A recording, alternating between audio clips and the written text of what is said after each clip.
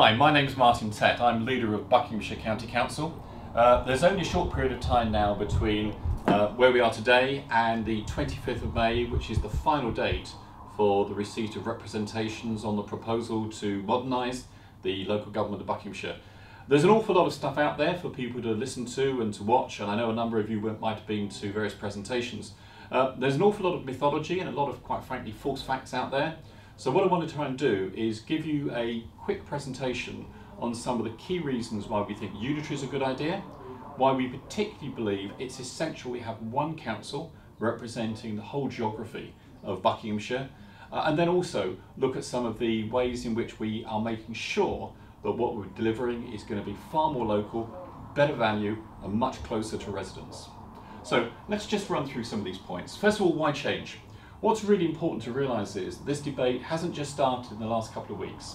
It's been discussed since 2014, when Aylesbury Vale District Council, one of the district councils, started the debate about going to a unitary style of government. And since then, the County Council has responded to that, and we've developed our own business case. That was back in 2016, and that was after pretty extensive consultation with residents, with various business groups. We went out to various localities and talked to residents and businesses, and as a result we got a pretty good idea of what people were looking for in terms of any modernisation proposal. Particularly they wanted one point of contact, a lot of simplification of dealing with what most people just call the council. Most people don't know what districts do, what the county council does.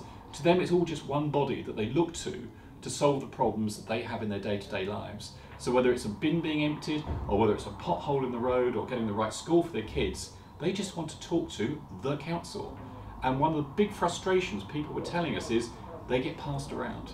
They'll talk to one body, who'll say it's nothing to do with them, talk to somebody else. Quite often responsibilities are split between different councils and nobody's accepting responsibility. So we actually recognise the need to bring all these things together and make it much, much simpler for residents to actually get what they want from the local councils that they pay for.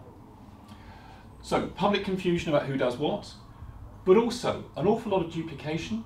One of the things that residents kept saying to us when we explained what local government looked like was, why have you got the chief executives, highly paid people, running 5 different councils in the same area? Why do you have 5 finance departments? Why do you have 5 legal departments, 5 HR departments? All of that duplication, when actually you could just have one team looking after the whole of the county, and that would save a shed load of money for residents that could be spent on frontline services. There's also a really key factor here, which is in the good old days when there was lots of money in local government, some of these inefficiencies you could just basically shrug your shoulders a bit, but the reality today is in a period of what some people call austerity, where government is actually limiting the amount of money they give to local councils, and in the case of Buckinghamshire, this year in 2018,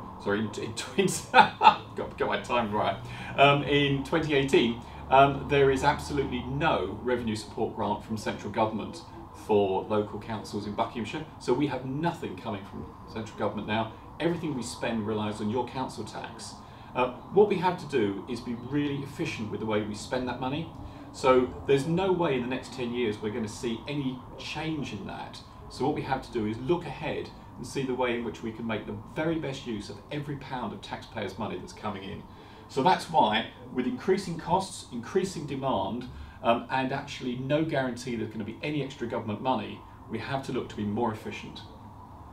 We also need to increase the financial resilience of local government. Some of you watching may be familiar with the fact that a council just to the north of us in Northamptonshire, the county council there, faced with growing demand for pressures in adult social care, children's services and education, they've effectively gone bust. They've become bankrupt. And that's a real problem for the whole of local government.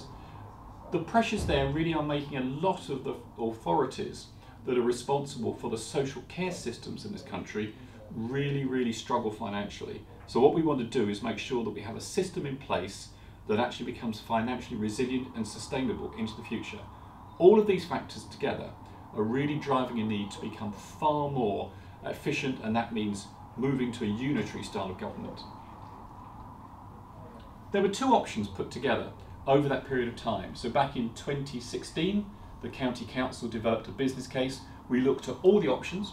One authority for Buckinghamshire, looked at 2 authorities for Buckinghamshire. We even looked at 3 potential authorities for Buckinghamshire and modelled through exactly what that would mean in terms of savings and increased efficiency.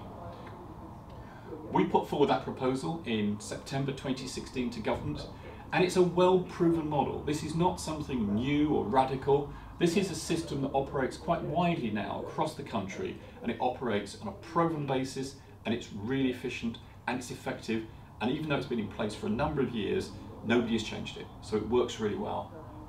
Our district colleagues came forward with a different proposition in January 2017 in response to the business case that we put in, and what they suggested was breaking up Buckinghamshire, effectively reducing it to a sort of postcode, a bit like Middlesex is today, and having instead a northern unitary based around Aylesbury and a southern unitary based around High Wycombe. And that proposal went in, and both those were with government for a period of about a year to be evaluated. About 7 or 8 weeks ago, the government came back with their conclusion, having looked at all of the information we'd given them in terms of market research and those business cases, and they came out with a very clear decision.